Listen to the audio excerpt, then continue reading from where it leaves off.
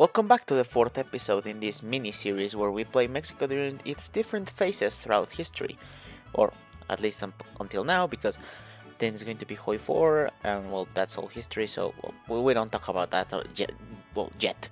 Today we shall explore the 19th and early 20th century in Victoria too. It's time to venture into the world of 1836, turn Mexico from an unstable mess with constant revolts, wars, and turn it to a world power in the Western world while avoiding all the major national catastrophes of this period, or at least trying to avoid as many as possible. So we start on January 1st of 1836, and things already look grim. Mexico is a complete mess and has a lot of problems. We start with a non-existent population, with a 1.5 million population, as we start as a dictatorship, immigrants, and because we have immigration quotas as our immigration laws, we're not gonna get a lot of men in these early years to fill the army. So, speaking of which, we only have an army of 30,000 men that we can barely even field, a non-existent industry with only 4.5% of the whole population that can actually read, and only giving us 4.69 points of research. Talking about research, we also start with almost nothing, and probably worst of all, we will have a series of rebellions that will cause a lot of harm to our nation early on, with Yucatan, the Rio Grande, California will eventually revolt, and this is all without mentioning the fact that we started war with Texas before we even have to fight the Americans. If you combine all of that and if you don't play your cards right, this will lead to a national catastrophe in just the first 15 years of the game. This is fine. I'm okay with the events that are unfolding currently. That's okay. Things are gonna be okay. So to avoid that, we will first need to defeat the Texans before everything spirals out of control. This revolt will not be so difficult to deal with if it was in vanilla, but since we're playing with the GFM mod, which is based on HPM, this war has a few specific events that would basically destroy your country early on if you don't play this right. To be more specific, the president at this time, Antonio Lopez de Santana, led the army to crush the revolt originally, and well, to say that he fucked up big time would be an understatement, as he got captured by the Texan rebels because he decided to go to sleep. No joke, that's what actually happened in real life.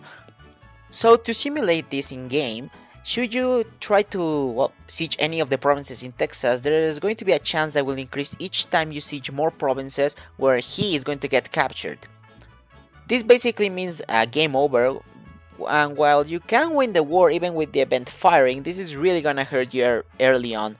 And if you think this is bad enough, oh boy, this can get way worse, as the Americans can intervene in the conflict should you get more than 1% war score and they get friendly with Texas, or they get them in their sphere. So as you can see, we need to do this war just right to avoid the national catastrophe. For this, what I did was to first kill the Texan army with the initial 30,000 men stack that you start with, and then I mobilized my population and basically divided them in equal parts so that I could siege every province in Texas all at the same time, meaning that the sieges would end at around the same time. Although be careful, as San Antonio starts with a fort, so for that I moved my slightly bigger stack with all the artillery I had there, so that it could finish early or around the same time as the other provinces.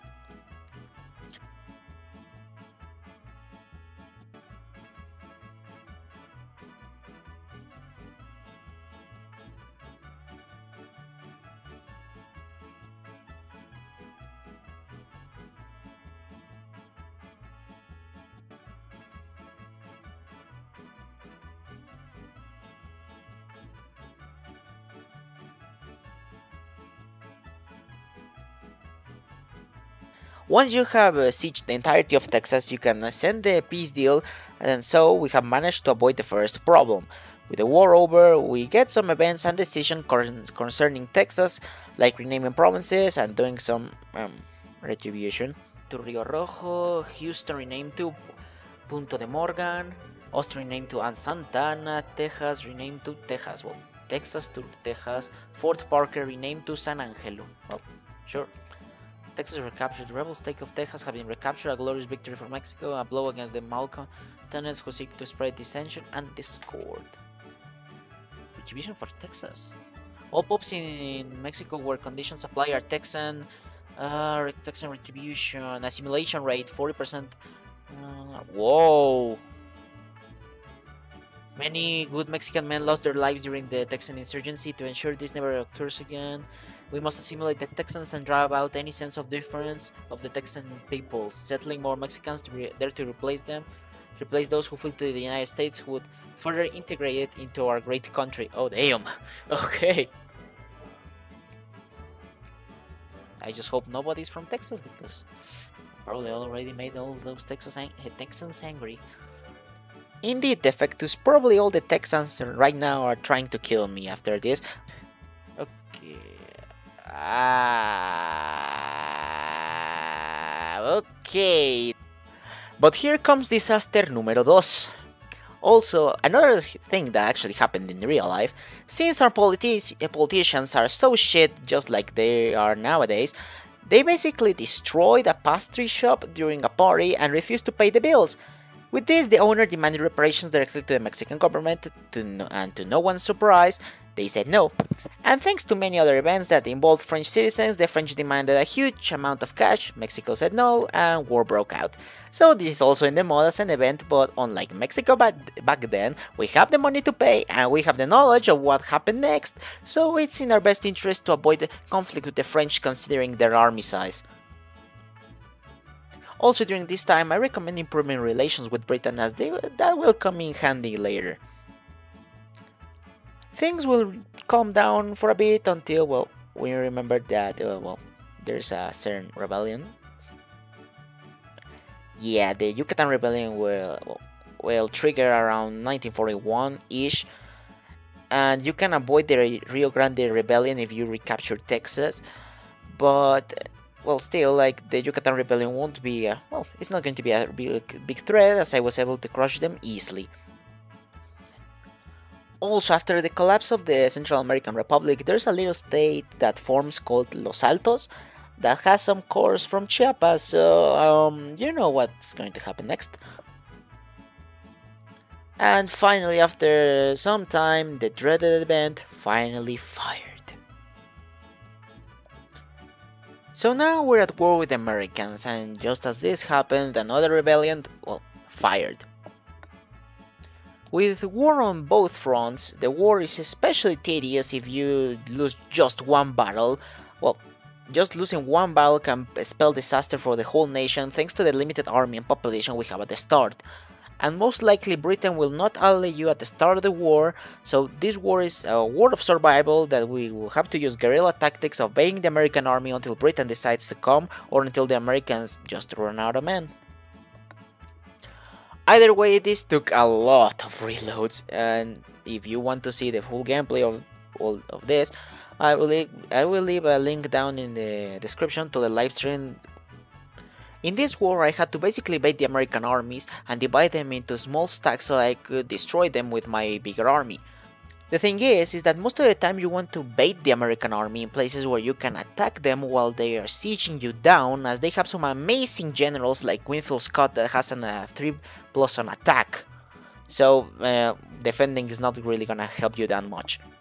Also, I exclusively focused on army tech, as I was having any little advantage will help you quite a bit. The only good thing of this war is that California won't have any troops, so you can siege them down with a small stack while you, focus on the American army trying to kill you.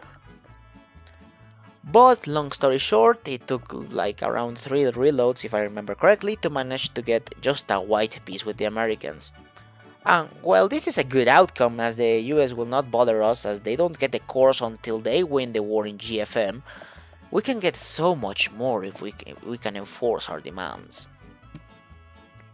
So by this point, if you have improved relations with Britain, there is a chance that they will want to ally you. Sometimes you only need to get a few positive points with them just to get the alliance, so that's why I recommend not allying anyone at the start, so that you don't get the penalty for having too many alliances. With Britain in the war and probably a lot of the US troops either dead or depleted, the US will completely collapse trying to fight both fronts. Now what we need is for the US to send the peace offer where we disarm them so we can enforce our demands. And just like if we had lost the war, where the Americans could have demanded a lot of land from us, we can now do the same for them.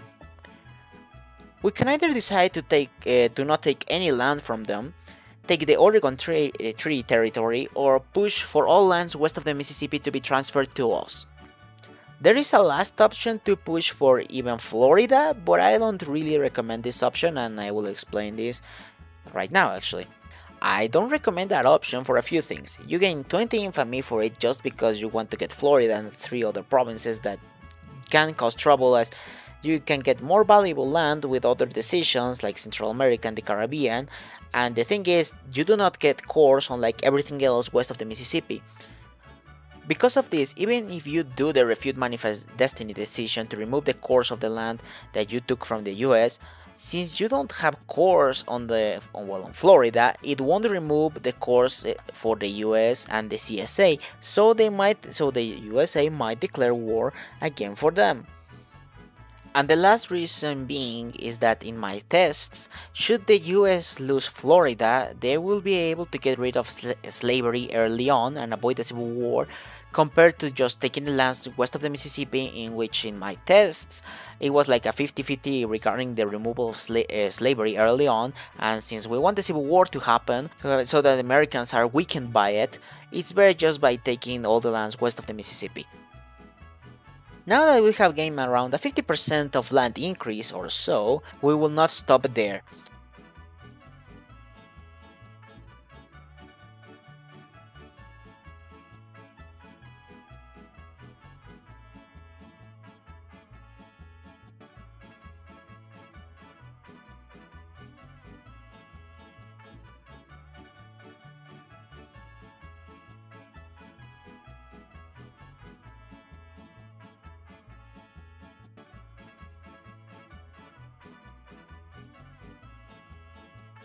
As if we just wait for a bit for the infamy to lower just a bit, we can take the decision that gives us cores on the whole of Central America as well as Panama, and since we have a truce with the US, they won't be able to intervene even if the Central American nations are feared by them.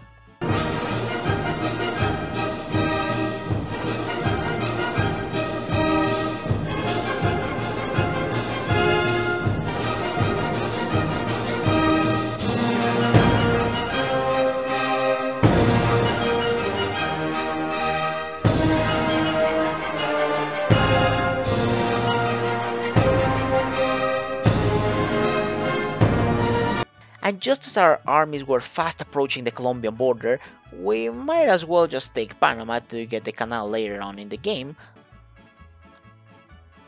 After the war with Colombia, I managed to buy Belize from the British, securing my grip over the Caribbean for an operation later on in the game, as we will want to take the riches of the Caribbean from the Spanish. And also, before anyone goes down in the comments saying, "Why did you not restore the empire?" Yes, I did not restore the empire. Why? Because I was not going to put an Austrian on the Mexican throne. Mexico is a republic that has actually liberalized as I managed to reform out of the dictatorship during the war with the US. And why is this important? Why do I mention this, that I am a republic and I did not restore the empire? Well, this is important because if you actually restore the empire, well, there's not going to be an event where Santana gets ousted, just like how it happened in real life, getting the liberals in charge, and since the liberals got in charge, we can actually get a new constitution with some much needed reforms. The only downside to doing, that is that if you decide to, reform the constitution in a very divided society where half the population wants to keep the old centralist constitution implemented by Santana, yep, this also happened in real life. There was a civil war called the Reform War, that nobody calls it a civil war here in Mexico, but it's just one of many civil wars that happened here that nobody calls it a civil war. And just like with the first French intervention, Unlike the Mexican liberals of the time, we have the troops and a few alliances to deal with this, and well, technically we don't need, well, we have the money to not take any loans, but as you will see later, this would really not matter. So I, and my buddy Brazil, as the UK left me, destroyed the conservative armies, and after that we just sieged down everything. I defeated the conservatives, united the country, and it was now time to rebuild the country, the army, and have a peaceful life without any hiccups.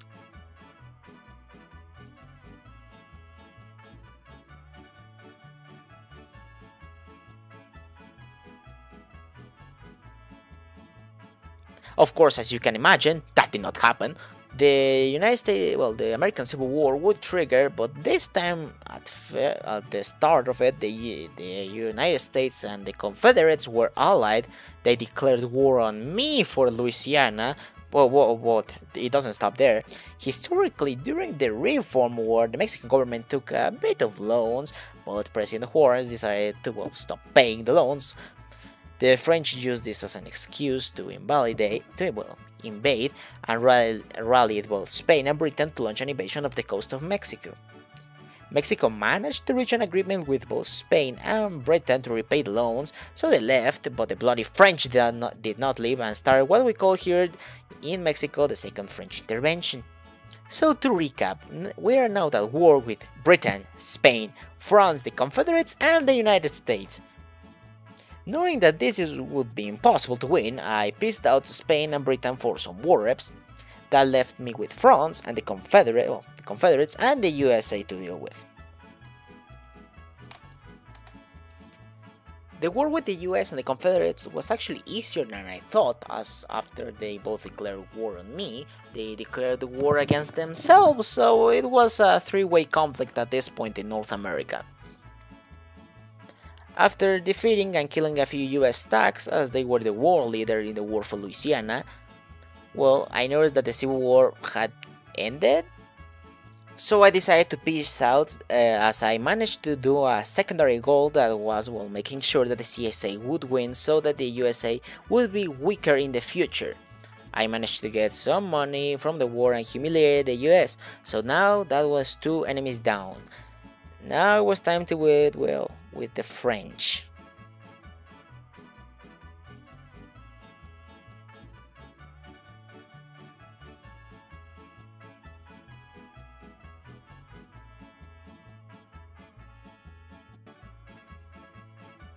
Early in the war, I called Brazil into the war, and instead of the French going after me first, they destroyed Brazil before heading into Central America. I managed to bring my whole mobilized army to Honduras and won a few battles. So instead of Cinco de Mayo and the Battle of Puebla, we have 18 de Febrero and 16 de Marzo, with the first and second battles of La Ceiba in this universe.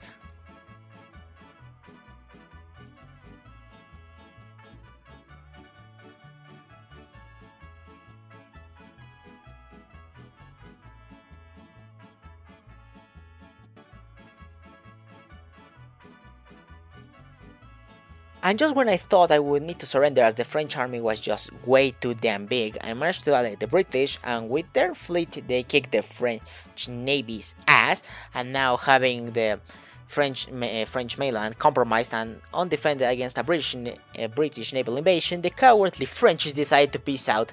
Ha! Take that, France!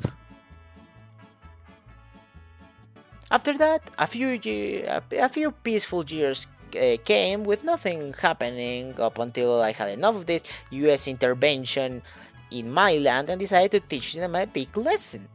So I and Britain went to liberate New England from the Americans, and you can guess how that went with two major powers declaring you at once. Once the war was over, I handed the state I took to the liberated New England, and this basically marked the beginning of a series of conflicts in the North American continent, as Mexico had enough from other powers bullying it, and now it was Mexico's time to actually bully them. The next target was Spain, as they had the juicy Caribbean possessions. But why do the hard work when your ally can do it for you? Hey Spain, remember that the part where you invaded for money? Well, this is my revenge.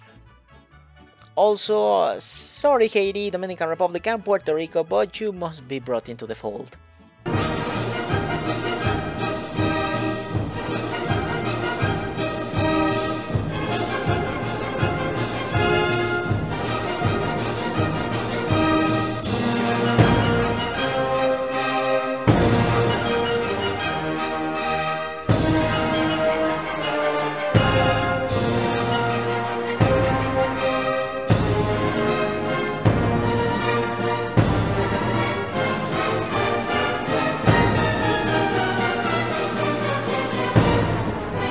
Then in the 1880s, the Conference of Paris took hold, meaning a scramble for Africa time.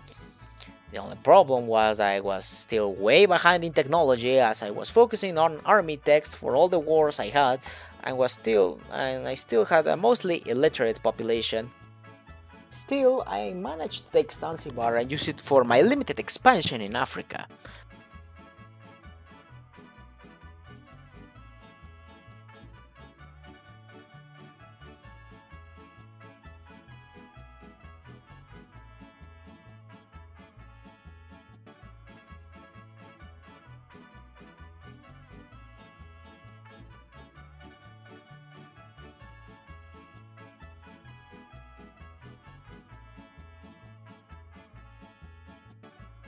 I say limited, but at the end I basically took over the whole Horn of Africa.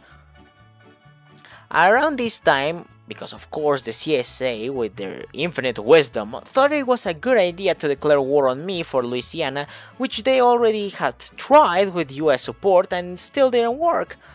This was completely stupid, as I could build more armies and mobilize more men than they could. The US took this perfect timing to take back Maryland from the CSA, and that was the end of the Confederacy's dream of being a great power. For this display of insolence, I decided to take Florida for myself, securing my own Mare Nostrum in the Caribbean, while like I said before, the US took Maryland.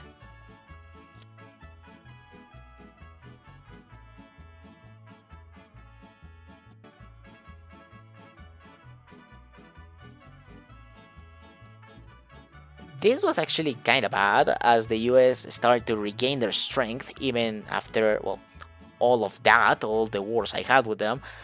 So that is why I declared war again for New York to stop their industrial and immigration growth, as in this month the US can get like a 100% boost to immigration attraction.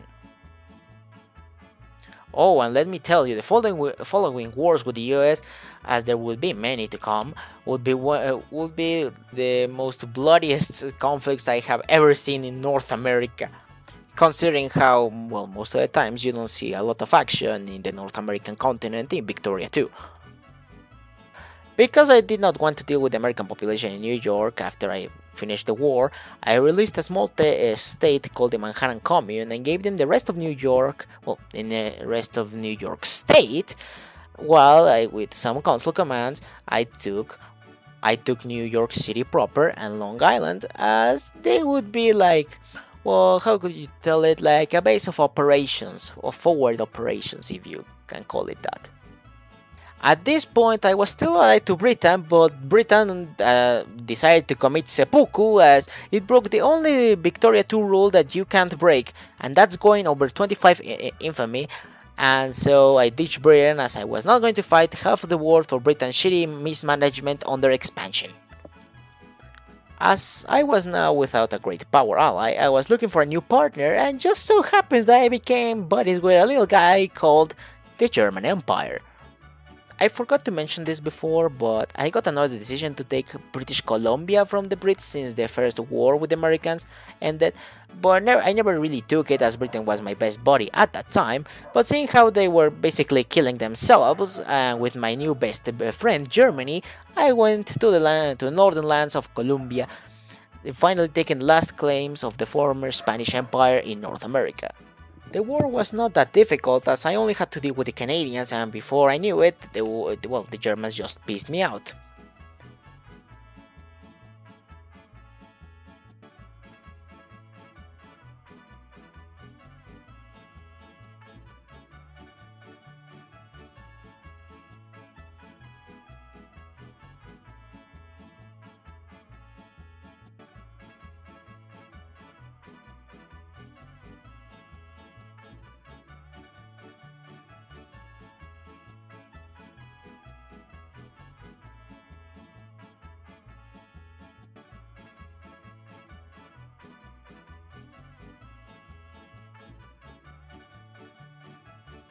This caused Britain problems, and with this the Americans took the opportunity to retake New England from the Brits as they were in their sphere. Since the Brits were really weakened by the constant wars they had over their containment because they got over 25 infamy, well, the USA easily reincorporated in New England, and I was not happy with it, so it was yet another time for another bloody and costly war.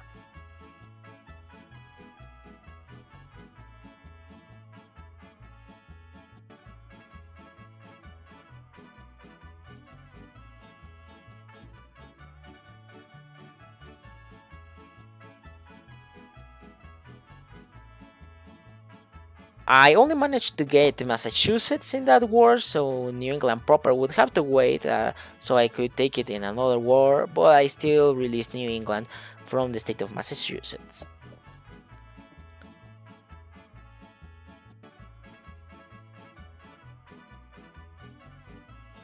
Also, there was a slight problem since it was now the 1900s. The Americans actually discovered gas attack like way earlier than normally you would expect. And when the next war started to take New England proper, well, I suffered a few defeats because of that, but because I was catched up on army tech, I quickly discovered gas defense, so the war resumed as normal, and all in all, it was a pretty quick war, something that could not be said for the upcoming wars. Well, you remember how they got, the gas attack? Well, the thing was that because I didn't have a gas attack at that point, they couldn't get gas defense. So it was time to, turn those numbers around in the next war. And just by killing a lot of troops while I had the gas attack buff, I got like 51% of the war score. So you see, kids, that's why the first thing you need to research once the 1900s rolls around is to get the military directionism tech that can give you gas attack.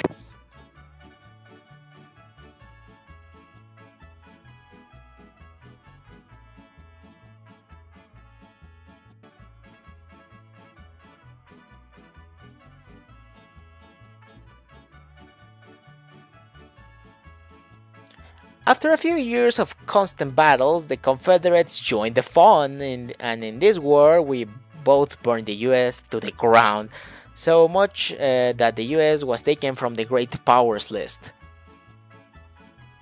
I first decided to take Pennsylvania off of them as well, but I really did not like the border wars, so I quickly just returned the land to the US using also commands. So basically I just wasted 5.5 infamy. Yay. Also during the war I started construction of the Panama Canal, which just so happens that the construction ended after the war. The CSA also paced out for Maryland and West Virginia, leaving the US as a rotten corpse of its former self. The years after that were pretty peaceful, only for the Germans to go and decide they wanted to dismantle Russia. And because they were so OP, they managed to dismantle the Russians. At this point, they were the Soviets. This war was so quickly that Germany dismantled Russia in just 4 months. 4 months! That's some real blitzkrieg right there, if you ask me. And well, fun fact, when I took the decision for the course on British Columbia, he also gave me course on some Russian territories in Alaska, so after Germany dismantled Russia, well, I just got them for free.